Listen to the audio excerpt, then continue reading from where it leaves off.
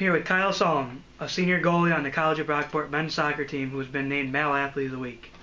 So Kyle, you and your teammates have made it to the NCAA tournament all 4 years you've been at Brockport. What year was your most memorable?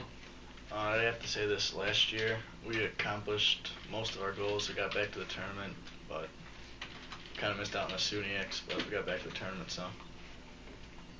You posted 2 shutouts this past week in the NCAA tournament, giving you 10 on the season. What's the key to shutting teams out? Our entire defense, we have to be able to recognize who's their most dangerous threat and be able to shut them down.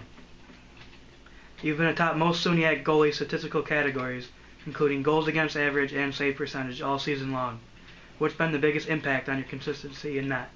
It's gonna have to be the defense. We've been together for a few years, so we know what each one's gonna do in every situation.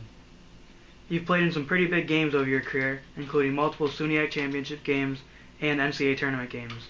Any specific types of music that you listen to get ready for certain games? I have a playlist I usually listen to. I got some Linkin Park on it, Eminem and Lil Wayne on it too.